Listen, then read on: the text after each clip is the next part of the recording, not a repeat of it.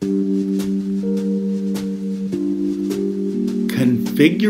the Minew G1 BLE Wi-Fi gateway.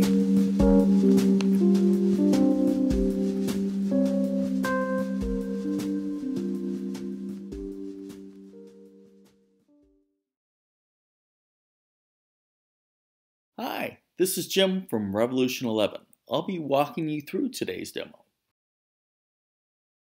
You will need an AWS account to set up the gateway.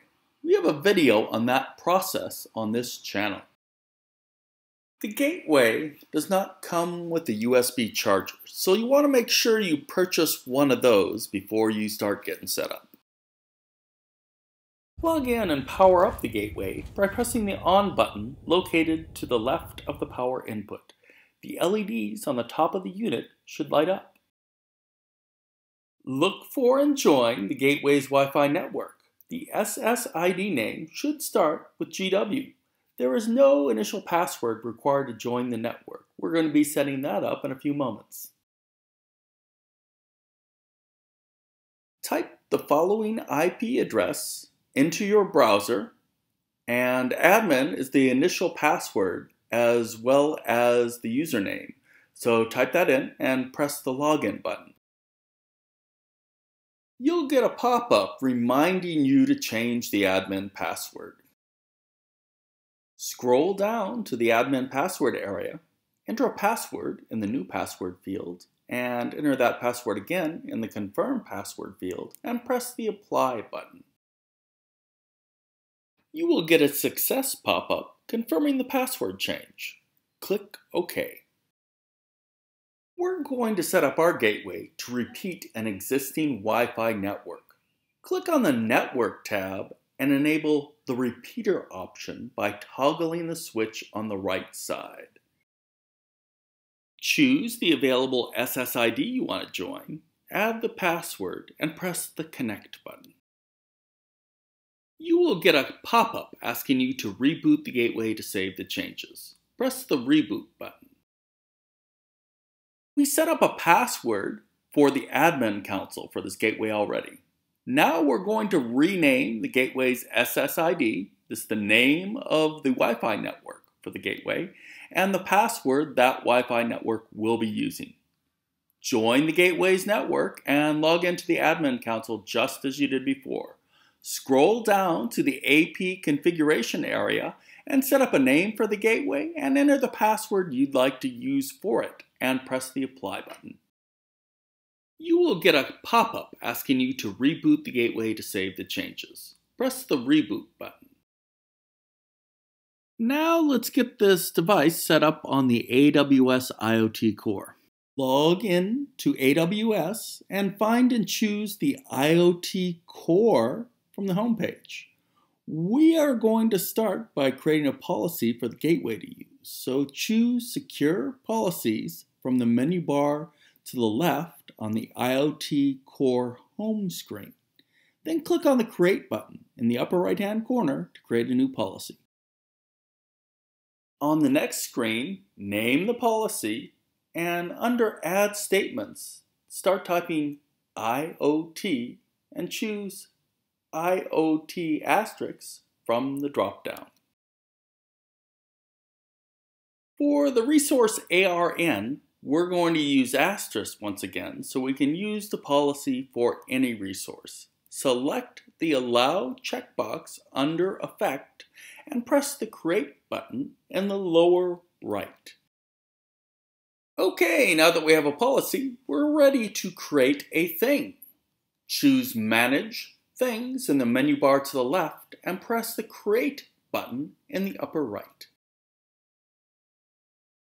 Choose Create a Single Thing. Give your gateway a name. You can add types of things and groups if you have more than one gateway. I've added some tips about naming conventions in the description of this video. Scroll down and you'll see a spot to add key value pairs of attributes to make this gateway or other things really easy to find. You've got a ton of things. press the Next button in the lower right-hand corner. To use a device with the AWS IoT Core, the device must be loaded with a certificate. You can create a certificate for the AWS Core here. Choose one-click certificate creation and click Create Certificate next to it. Download the certificates and save them in a safe place. We will also need a root certificate for our organization. Click on the link right above the Activate button. This will open up a new window. We are going to use the first type of certificate under Amazon Trust Services endpoints. This will create the certificate in a new browser window. Copy the generated text and paste it into a text editor and save the file as ca.crt. Return to the AWS certificate screen and press the Activate button. Next, scroll down and click on the Attach a Policy button. Select the policy we just created and press the Register Thing button in the lower right-hand corner. You should now see your gateway in the list of things. Click on it. Click on Interact on the menu bar to the left and make note of the ARN for this thing. We will be updating our gateway's configuration using this endpoint. Now, we're going to set up the gateway itself so it can use the AWS Core. Save the certificates you just generated to a USB key drive. Insert that into the USB port on the gateway. Join the Wi-Fi network for the gateway and log in to the Admin Console. Choose the Service tab and make sure MQTT is chosen in the drop-down menu under Service Access. In the URL drop-down, choose SSL and enter the endpoint you saved when you set up the gateway on AWS. Make sure USB is chosen in the Upload Way drop-down menu and enter the file names of your organization root certificate, the certificate for this device, and the private key for this device. Press all three upload buttons. You should get a success confirmation pop-up after each button press. Scroll down and save the changes to the gateway by pressing the Apply button in the lower right-hand corner. You should get a success pop-up. On the Service tab of the Gateway Admin tool, you should see the default topic the gateway is publishing to. Copy this topic. Log back on to AWS, choose the IoT service, choose Manage Things, and select your gateway.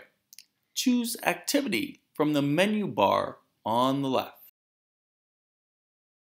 Click on MQTT Client in the upper right-hand corner. Paste the default topic you copied from the Gateway Admin Console into the first text box and press the Subscribe to Topic button to the right. You should now see the MQTT messages from your iBeacons and sensors in the console. Congratulations! You now have a working MQTT connection with AWS. You can see how to send alerts and measure the data you are gathering over time in other videos on this channel. See you next time!